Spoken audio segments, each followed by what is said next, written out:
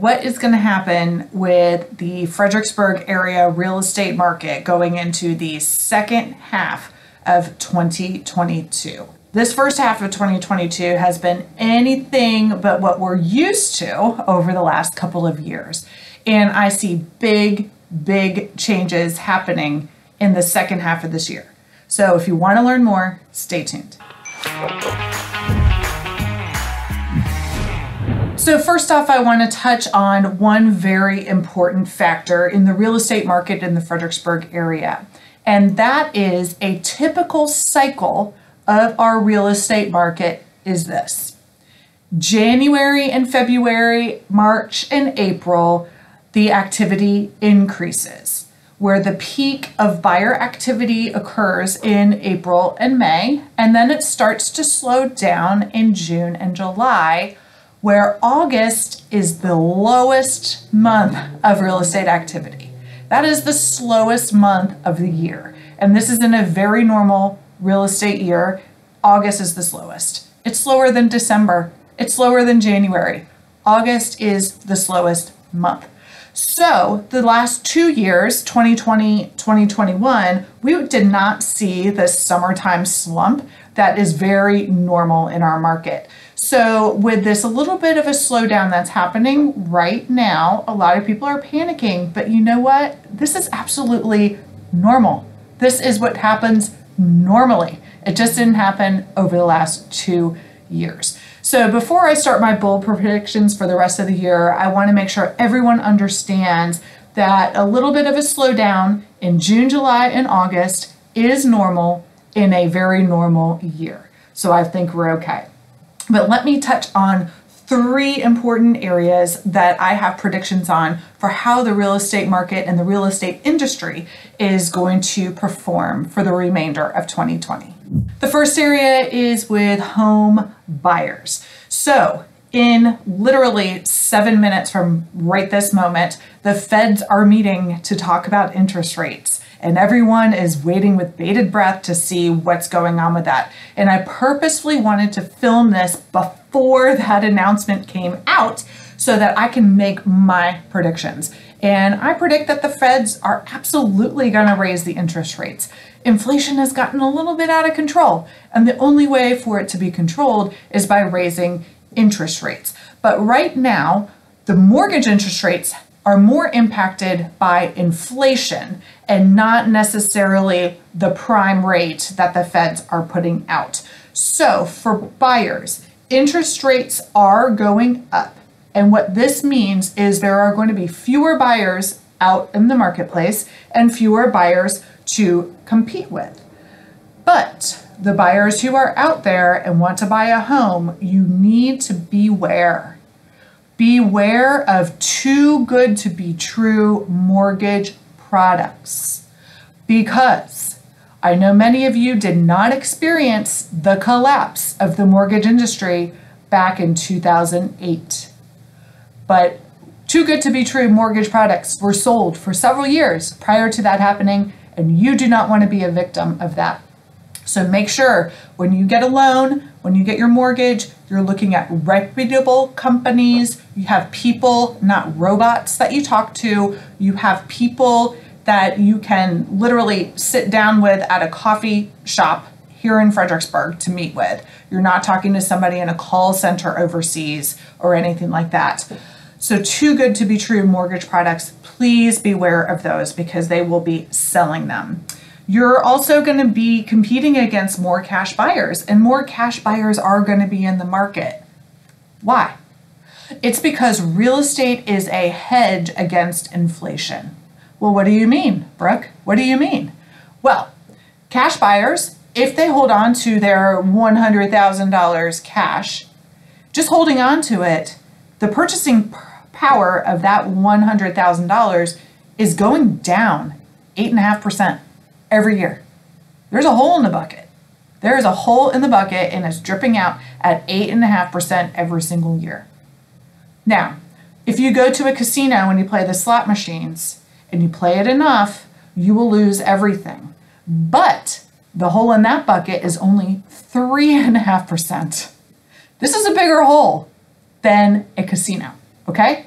So people who have cash are looking for places to put the cash so that it stays at least as valuable as it is. And real estate is an amazing hedge for that. Also, as inflation increases, if you have a fixed rate mortgage on your home, your housing payment stays the same no matter what happens with inflation. It stays the same. So real estate is a great hedge against inflation. So I see more cash buyers out there because they're looking for places to put their cash so that it will beat inflation. And with real estate, especially if you're buying rental real estate or commercial real estate that you'll be renting out, the dividends, which is basically the monthly rents that you're receiving, is usually a lot more than 8% every single year, 8% of your investment. So you'll see a lot more investors out there buying properties and competing for properties and doing it with cash. With that being said, rents are going to be going up because rents are impacted by inflation. Because the rents are going up, rental properties are going to become more valuable. And so the values of these homes in general, is going to continue to rise. So unlike 2008, where values just started tanking, values are going to continue to rise. So as a buyer, you want to make your buying decision sooner rather than later because you will save on interest and you will save on the purchase price of the home. I'll link something to a video right up here that I did earlier this year saying if you wait till the end of the year, how much more you're going to be spending on that home that you want to buy. So check that out. Sellers, things are changing for you too. First off, right now, there are more listings on the market now than there were at the beginning of December, okay? Like Christmas time, there are more houses on the market right now than there were before. As of Monday morning, there were 400 houses on the market, but about 150 are selling every single week. And we're seeing about 150 or 100 houses come on the market every single week. So inventory is slowly creeping up, which is great for buyers. It gives them more options. Not so great for sellers because there's more competition out there, but the inventory is slowly creeping up. But my prediction is by the end of the year, we're going to see a serious inventory problem yet again. And why is that? It is because people who have their current home, especially if they have it with a mortgage, they probably refinanced or they purchased it and their mortgage rate is probably less than 3%. So why on earth would they want to sell that house and go buy another house and pay, as of today, just under 5% interest? Watch my video about how that impacts your payments and the value of a home. But no one in their right mind is going to want to do that unless they absolutely have to. So in the latter part of this year, coming into the fall, you will start to see inventory numbers go down, down, down. And that is because the only people putting their houses on the market are people who need to put their houses on the market, not people who want to put their houses on the market. So these are folks that are relocating. These are folks that had a issue in the family, a death in the family, a divorce. Some of them need to downsize, but that's about it.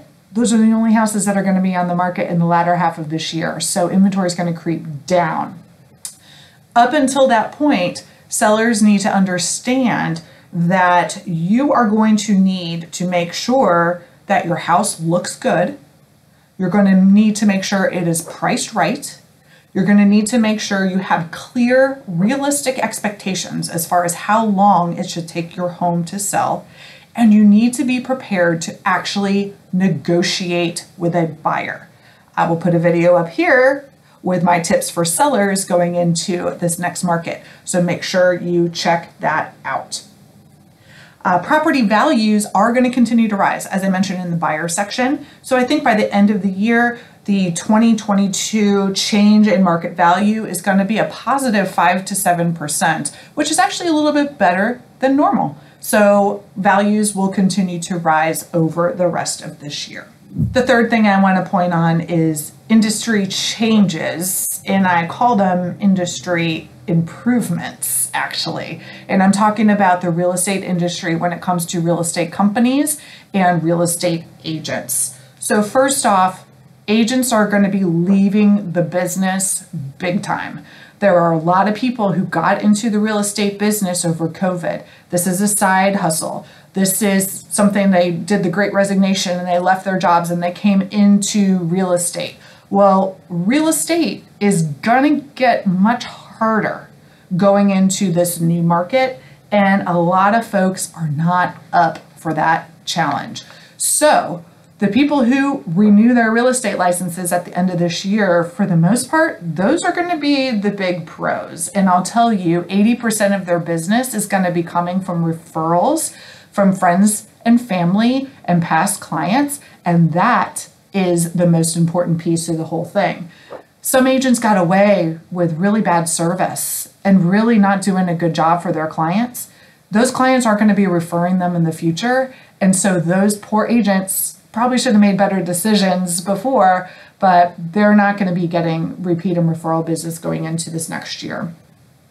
Also, because of the referral-based economy, teams of real estate agents are going to be becoming the new norm. So the solo real estate agent is going to be kind of becoming the dinosaur out there, and teams are going to grow even more faster and better and stronger. So if you're interested in learning more about teams, reach out to me. I do have a team. I'd love to share my thoughts on why I think teams are going to be growing. Another thing that's going to change in the real estate industry is because listings have to be marketed again, real estate agents need to have cash on hand to market their listings. And that's money they're spending before the closing and before they receive their compensation for the sale. So the agents who spent everything and have no reserves are not going to be able to survive unless they take advantage of this next industry change, and that is commission advancement companies. So those of you who have a job, you know of payday loan companies. Well, that's basically what this is, but for real estate agents and commission. So I see commission advancement companies growing like crazy in 2023. And that's just because agents just haven't been able to figure out how to take care of their finances when you could go for 2 or 3 months without selling a house, and you need to be marketing yourself and the house at the same time. So I see commission advancement companies coming back into play at the beginning of this next year. Now, there are some disruptor companies that are out there that are gonna just go out of business, or they're going to be firing or getting rid of a number of their employees. And as of this week in filming this, there are 2 well-known companies that are already starting to lay people off. This is because a disruptor brand just cannot make it in a normalized business environment. They are very good at the extremes, but when it comes to a more normal real estate market, disruptors really can't perform out there.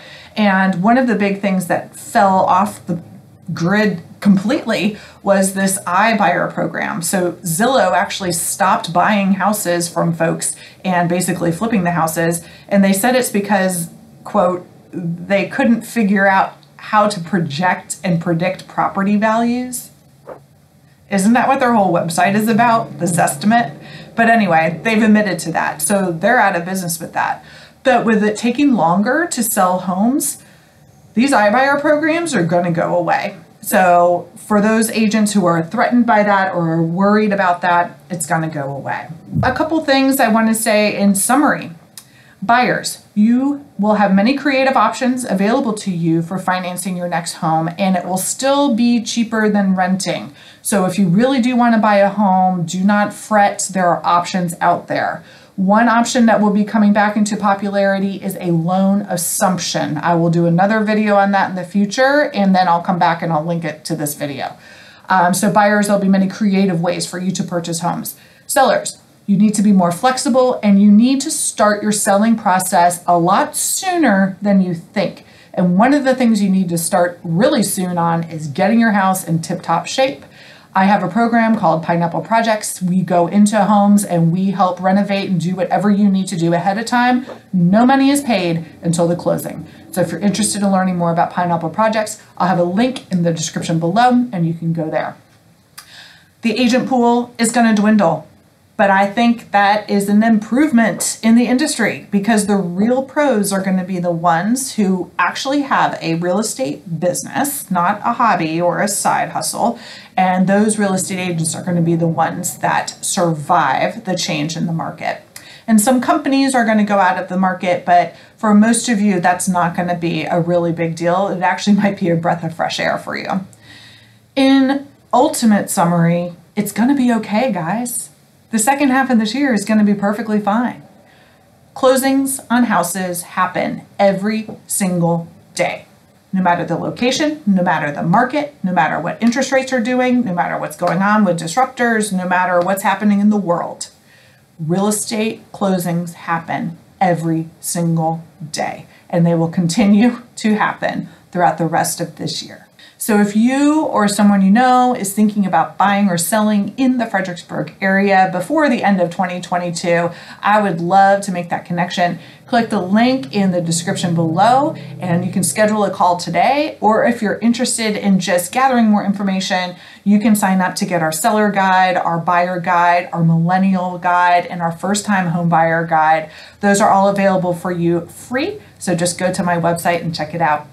Hope you guys have a great rest of your summer and second half of 2022, and I'll be excited to give my predictions for 2023 in December, and at that time we'll see how these predictions panned out. I'll see you next time.